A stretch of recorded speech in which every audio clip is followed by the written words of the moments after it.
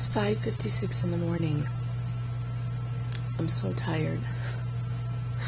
I just rolled out of bed, and I have to get on the phone with WLS with Big John Howell. He wants to talk about Linda Ryan, the board member in Niles, who voted against filters that block child porn. I am expecting this interview to be combative. I am expecting him to do what everyone does in the media, but it is live, and so live is a lot better. Usually, they can't edit you. So I'm just waiting for them to call me now. My coffee. So, we're all anti-child pornography. Is that safe to say? I think so. Let's welcome to the program anti-pornography activist Megan Fox. I think I've talked to her previously. She has now created a 2-minute and 30-second video urging residents of Niles to vote against an incumbent trustee up there, Linda Ryan.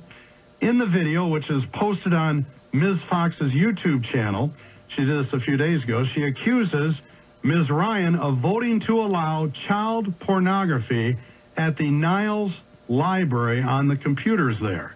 Now, just as a backdrop here, last November, the library board voted to add content filters on adult computers that would block all nudity and pornography. At that time, viewing pornography was already against library policy. Let's welcome to the program Megan Fox. Megan, welcome to 89 WLS. How are you?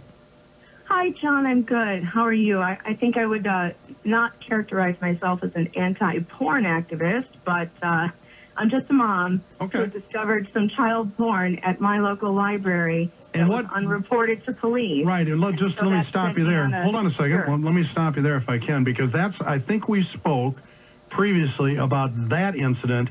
And what suburb was that in? Orland Park, Orland Illinois. Park, right. And I remember that because there was a big story out there, a kerfuffle, if you will, about the ability of kids to see adults on computers viewing adult content. But Orland Park took steps to stop that, thanks in part to your prompting, correct?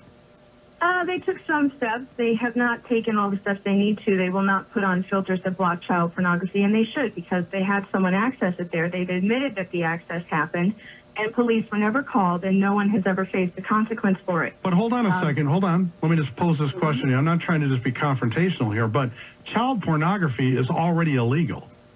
Yes. Yes, it is. But it is still able to be accessed on computers that have no filters to block it. Because those filters that are up for pornography can't distinguish between legal pornography and illegal pornography. There are filters that are being used right now in libraries across this country that do block illegal material. Now, I'm not a filter expert, so I can't go there with you. Right. But I will tell you, the Lamont Library, I have spoken to that director. They've had filters there for over 5 years.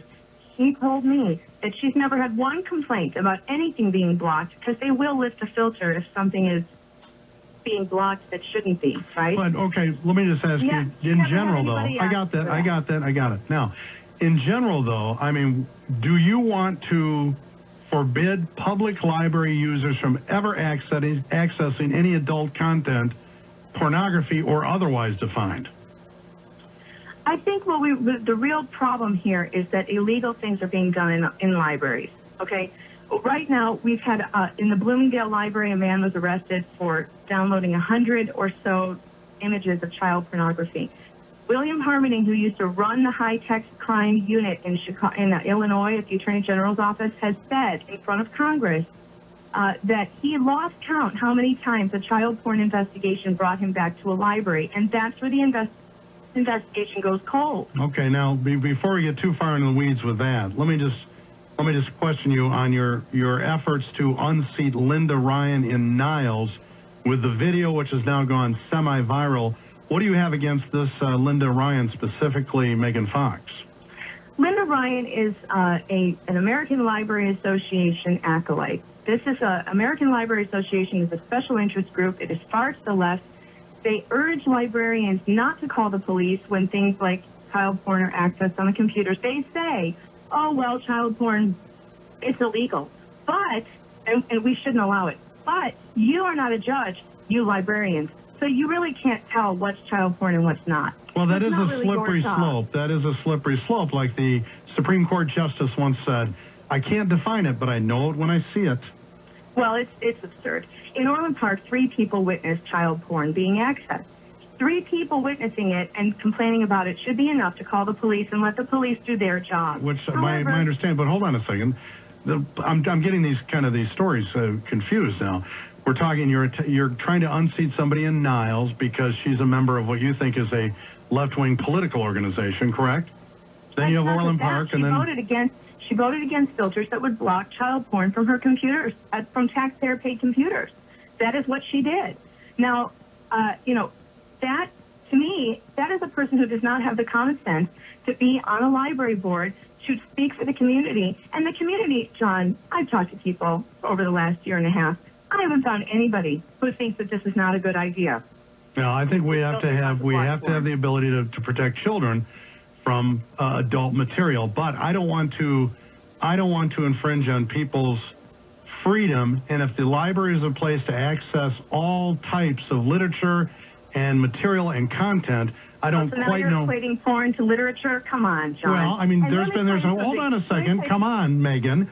There's been plenty of American literature and otherwise that has been defined as porn or pornography previously, and we've decided not so much. We're talking about literature. We're talking about films. We're talking about moving pictures. We're talking about what is the difference between watching that at a library and 2 people doing it on a desk.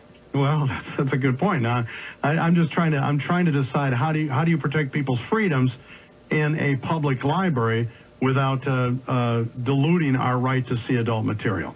Megan, we'll have to leave it there for this morning, but we'll see how this progresses, and we'll have you back to discuss this more at length some other time, okay? All right, thanks, John. Take care. That is Megan Fox here on 89 WLS. And I say smut and filth like this has no place in our schools.